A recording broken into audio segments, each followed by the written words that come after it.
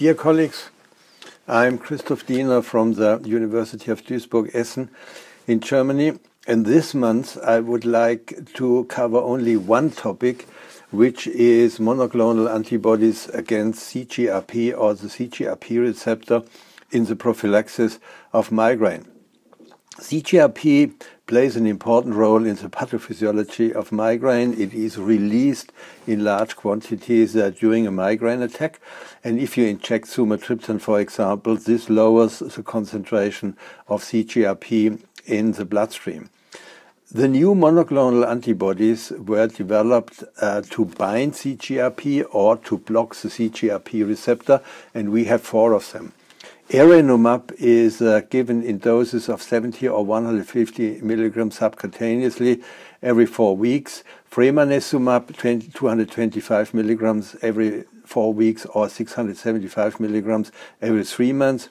Galcanezumab in doses of 120 or 300 milligrams every 4 weeks, and eptinezumab, which is given IV in a dose of 100 or 300 milligrams. How effective are these new monoclonal antibodies? The efficacy in terms of the 50% responder rate, which means patients who have at least a 50% reduction in monthly migraine days, is somewhere between 45 and 60%, and the mean reduction of migraine days per month is between 3 and 6 days. These drugs are also effective in people who failed prior therapies. For all of the monoclonal antibodies, we have studies in people who failed at least 3 prior treatments, for example, with beta blockers or topiramate. We have now also long-term results from registries for a duration of 1 to 3 years, and these drugs do not lose efficacy, and they have an excellent adverse event profile, and only about 3 to 7% of patients will terminate the treatment due to adverse events. In the meantime, we have a head-to-head comparison between topiramate and erenumab was clearly more effective and had fewer patients who dropped out due to adverse events.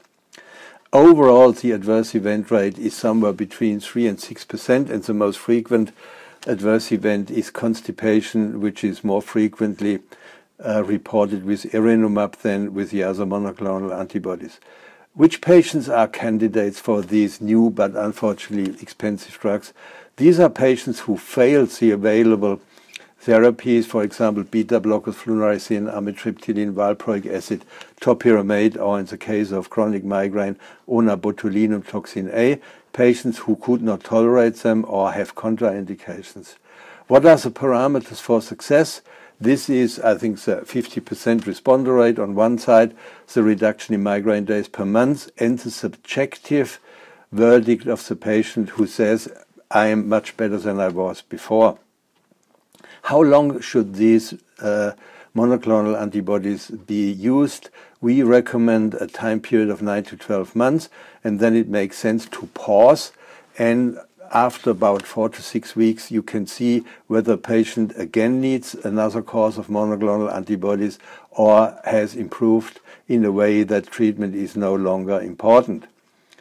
What's about medication overuse headache? This is the most difficult to treat migraine condition, and all of the monoclonal antibodies are effective in this condition, and this is a big step forward, because nowadays you would start first with topiramate or onabotulinum toxin A. If they are not effective, switch to a monoclonal antibody, and only if the monoclonal antibody is not effective, the patient has to undergo a medication pause or medication withdrawal. Should we switch if one of the monoclonal antibodies is not effective? Yes. For example, if erenumab, which acts at the receptor, is not effective, it's possible to switch to fremanezumab, galcanezumab, and eptinezumab, and the other way around. Which patients should not be treated with a monoclonal antibody against CGRP or the CGRP receptor? CGRP plays a very important role in the vascular system. It's the most potent vasodilator we have, and it also plays a role in the mucosa of the bronchial system and the GI tract.